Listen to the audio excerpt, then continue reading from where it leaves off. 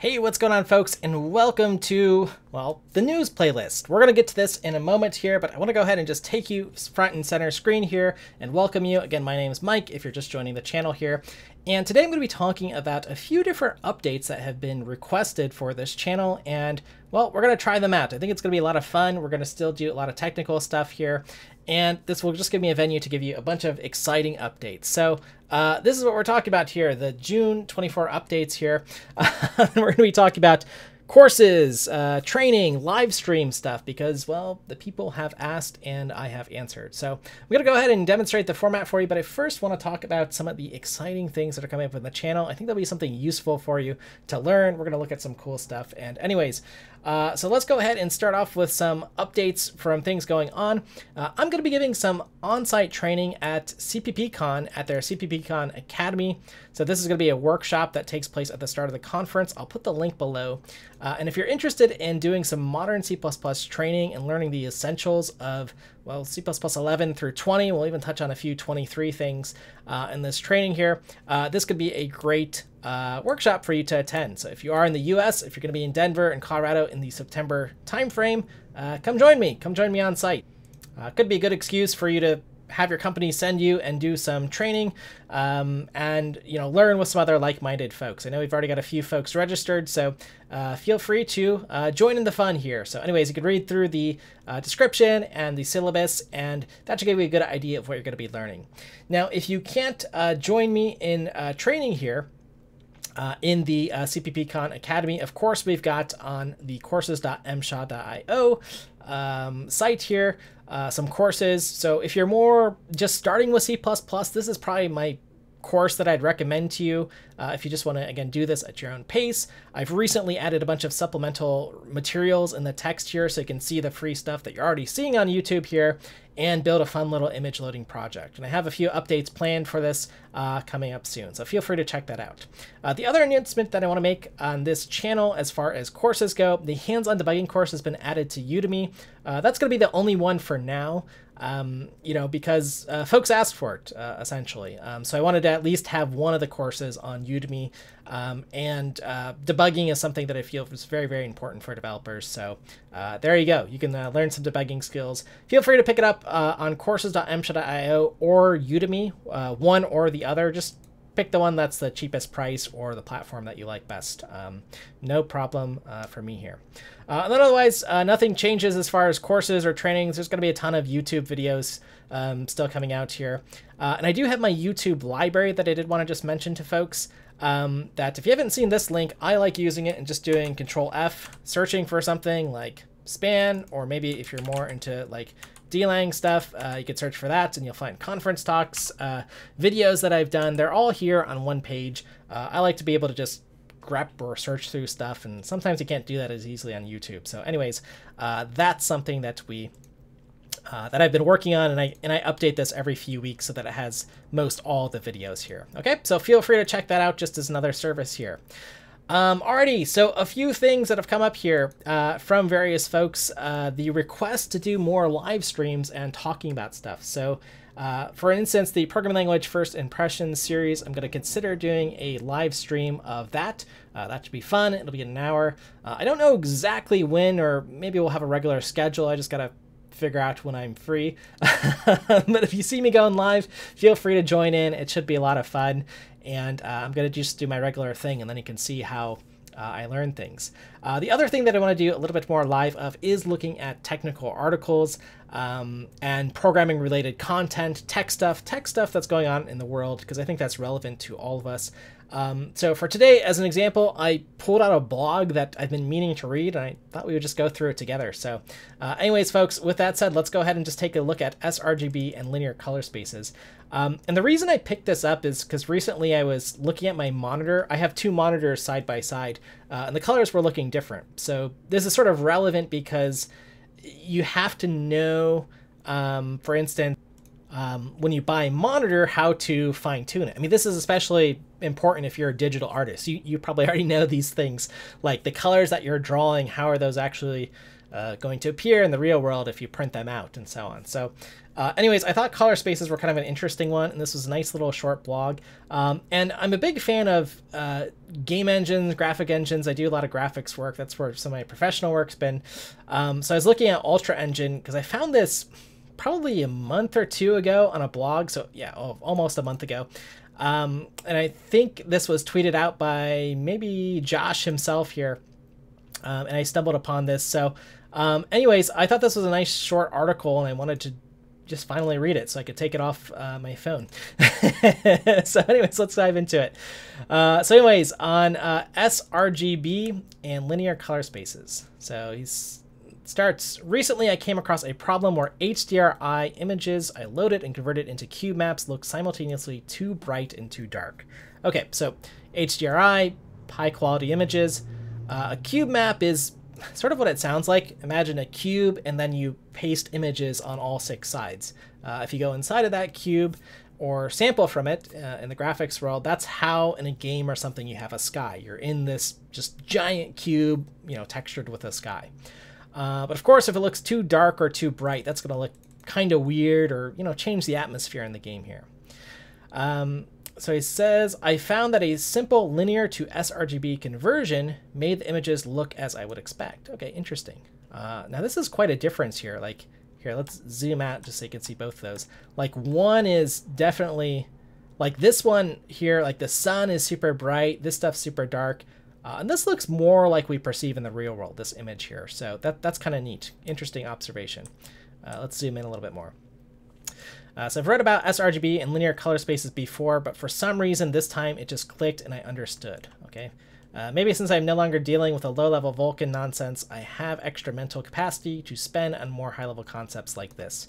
Yeah, the Vulkan stuff's tough because, right, it's a very low-level graphics API. So now, of course, if folks want to learn graphics programming, we have OpenGL stuff on this site here, and I like OpenGL. It's a good, you know, level of abstraction. But Vulkan, you're kind of writing the driver and how all the commands are set and setting things up here.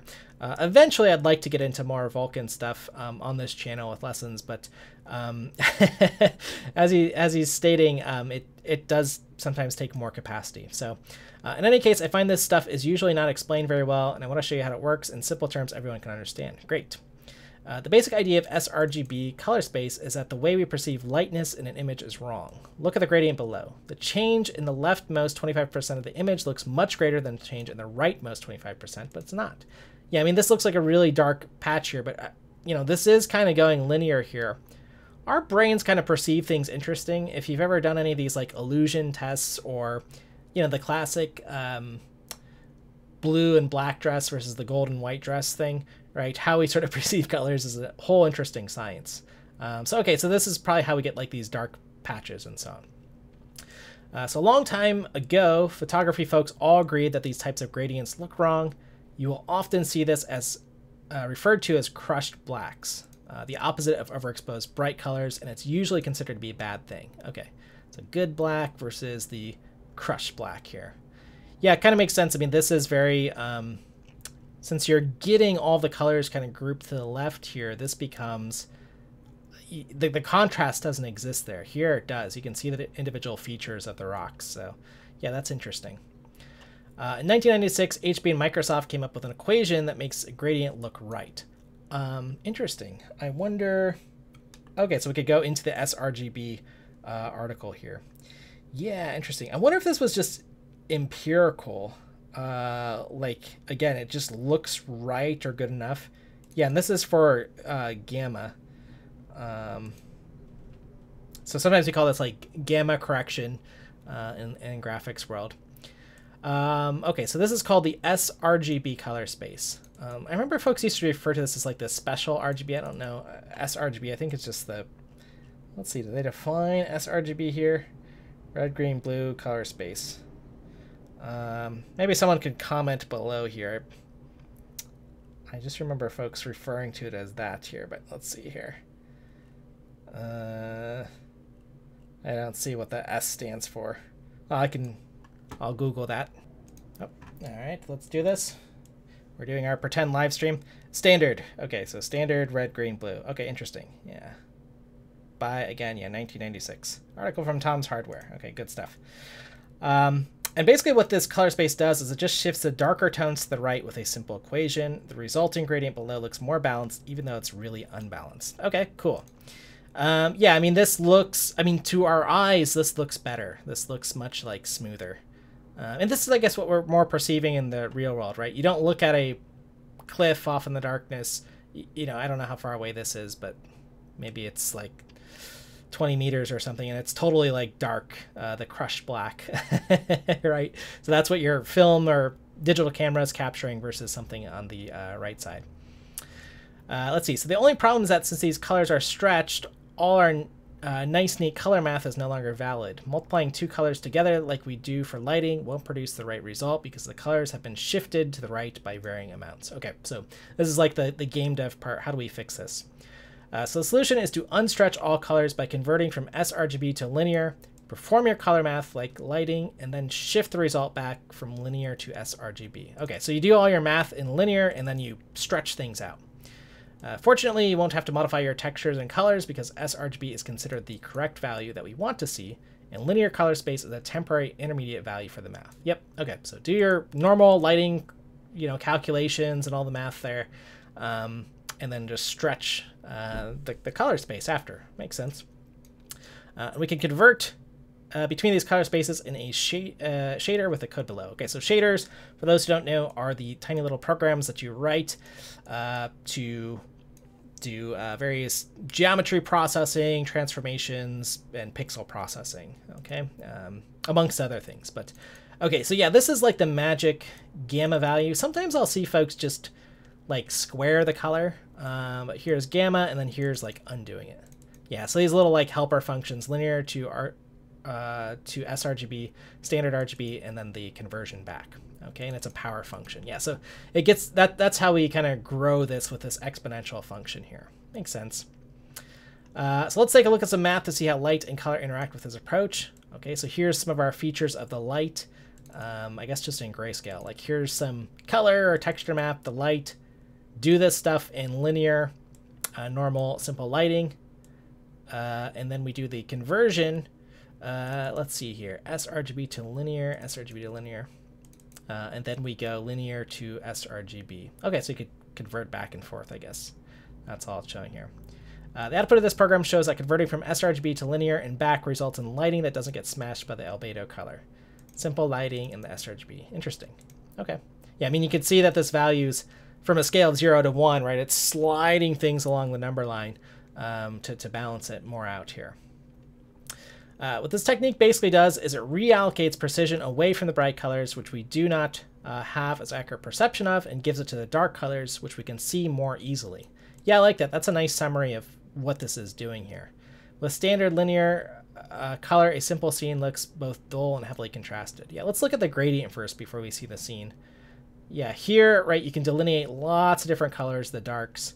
But if we go on the linear scale, yeah, once I'm about here, right, all these white pixels are about the same intensity to me, right? So I lose that coloring here. Let's see if there's an image comparing this. Okay, so here's, let's see here. Let's zoom out a little bit. Okay, yeah, let's see. Can we tell a difference? This looks like the crushed black, and then this one's a little bit more interesting colors, right? The different sides of the faces and so on. Okay. Let's zoom in and see. What's the word? What's the verdict here? Up here we are. The same scene comes to life when colors are converted from sRGB to linear before lighting and then transformed back for the final color. We can clearly see a blue tint from the PBR, a physically based rendering and environment map, mixed with the orange color, and dark gray colors have much more definition now. I don't even understand how something can be blue and orange at the same time, but I can clearly see a blue reflection from the sky in the image below. Yeah, here. So here's like the crushed colors, and here's the, yeah, you are getting like a little bit of a tint here. Okay. This operation doesn't change the colors, it just changes the way the colors combine. Overall, this makes it easier for lights to illuminate dark areas without requiring extremely bright lights with strong contrast, and the physical-based rendering and lighting is more strongly visible in colored objects. This update is available now on the beta branch in the standalone and Steam version of the Ultra engine. Okay, cool. So this is a feature that they learned about and applied in their game engine. I guess it just costs a little bit of computation to do this, right? The little conversion at the end. Let's see, I used Lua code to create the gradient images. Okay, so how to write those little pixel maps. Hope this explanation helps you understand what sRGB and linear color spaces actually do and how this feature makes your games look better. It's actually a very straightforward concept that for some reason is poorly explained in most articles I've seen. Just remember, linear is the squished color for math and sRGB is the stretch color. That's easier to see. sRGB, okay, yeah, not standard, but stretched RGB, a better name for it. Okay, cool. Nice article, very cool. And folks agreed in the comments there. I'll link to it so you can read it yourself and take a look at these images. But yeah, that's pretty cool. And that's a nice way. I always thought of gamma correction as sort of this magic value that you apply. But it is nice, again, to think about it as this stretching your color space so that you can see more contrast between the colors, giving more emphasis to the dark pixels, which you want to contrast. Because, yeah, if something's dark, you just can't see it. I wonder if that's something related to how many... like the rods and cones in our actual eyes and how they perceive colors. But that's another discussion, maybe another article here. And we're, at about time. So anyways, folks, with that said, hope you enjoyed the news article. Hope you enjoyed the channel updates, the training, the courses. Don't forget about those, the live stream. And let me know in your discussions below what you think. And I'll be really curious to hear your feedback. And hopefully I'll see you live sometime soon in one of these videos here. We'll go through an article, we'll have a little bit of updates and fun, and I'll look forward to joining you. So again, thanks as always for your support, and again, a special thank you to our longtime subscribers, and some of our members for this channel have now just crossed over 2 years, which is awesome. So I want to celebrate and thank them again for their support. Alrighty, folks, with that said, I'll look forward to seeing you in the next one.